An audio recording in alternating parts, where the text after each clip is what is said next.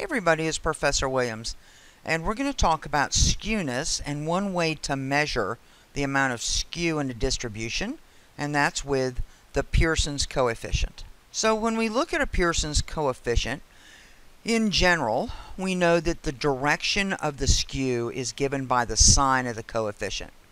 Because what the coefficient does is it compares the sample distribution with a normal distribution. So the larger the value of the coefficient, the more the distribution differs from normal distribution. When we interpret the coefficient, we know that if we get a value of 0, then our distribution is not skewed at all, and it will be normally distributed.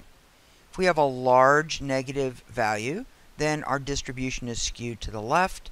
If we have a positive value, it means the distribution is skewed to the right, or positively skewed. So in order to calculate this version of a Pearsons coefficient, we're simply going to take the mean. We're going to figure out how far is the mean from the median. We're going to take that distance and we're going to multiply it by 3. Once we've done that, we're then going to convert it into units of standard deviation by dividing it by the value of the standard deviation, and then we're going to interpret it, as I said earlier. A positive Pearsons is a right skew, a negative Pearsons is a left skew, and a Pearsons equal to 0 gives us symmetrical data. So what I have here is a little bit of data from the Tour de France. And so I've looked at the winning time, the distance, and the winning speed. And you'll see that I have the mean, median, and standard deviation for all 3 variables. And what I'm going to calculate real quick are these Pearsons indexes. So for winning time, we're going to take 3 times the mean, 87.35, minus the median, which is 86.82.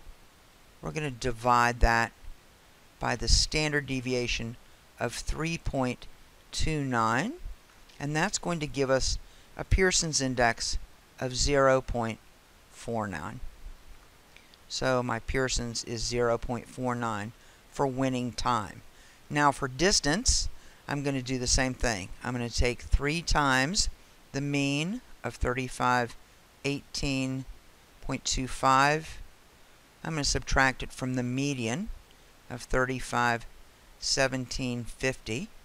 Standard deviation for distance was 125.27, and that's going to give me a Pearsons of 0.02 for distance.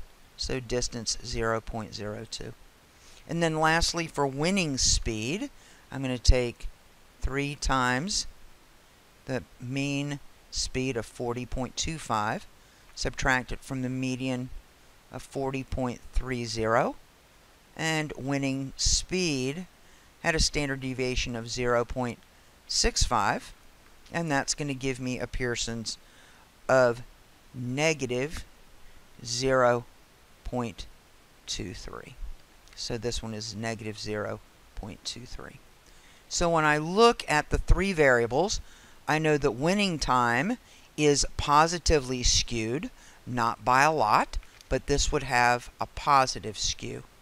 You'll notice this is 0.02, so distance is very close to normally distributed, but because that Pearsons isn't exactly equal to 0, this will still be considered to have a very slight positive skew.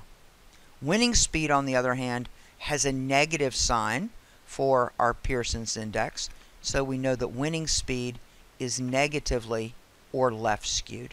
And that, ladies and gentlemen, is how you calculate and interpret a Pearsons coefficient for skewness. As always, I hope that you found this useful, and thanks for watching.